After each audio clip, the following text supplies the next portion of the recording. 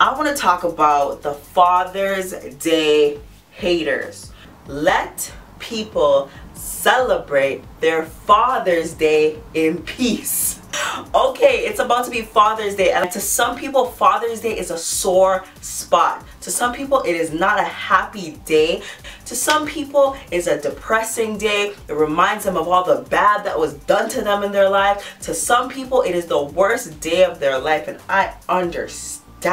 I feel your pain.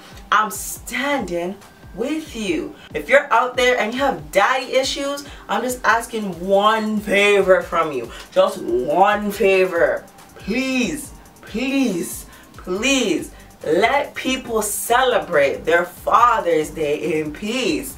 If you're the person who can absorb the information that somebody loves their dad because their dad was good to them, or maybe their dad wasn't but they still love their dad, if you could absorb that information and not make that person feel guilty for celebrating Father's Day, I'm not talking to you.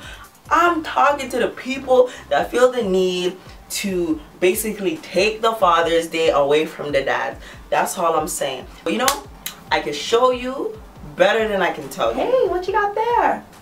Oh, these? Oh, I just got a few things for my dad for Father's Day. Yeah, it's Father's Day, and you know, I just got him a few things, something big. Yeah, he's great. I really love him.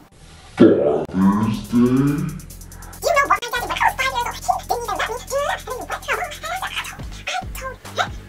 You know what? My daddy, when I was 5 years old, he didn't even let me say no more of this. He didn't do that. I mean, what?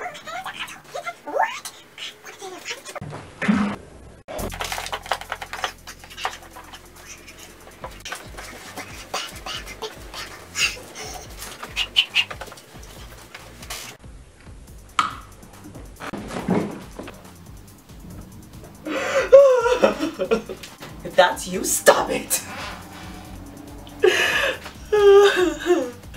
Happy Father's Day. Stop it.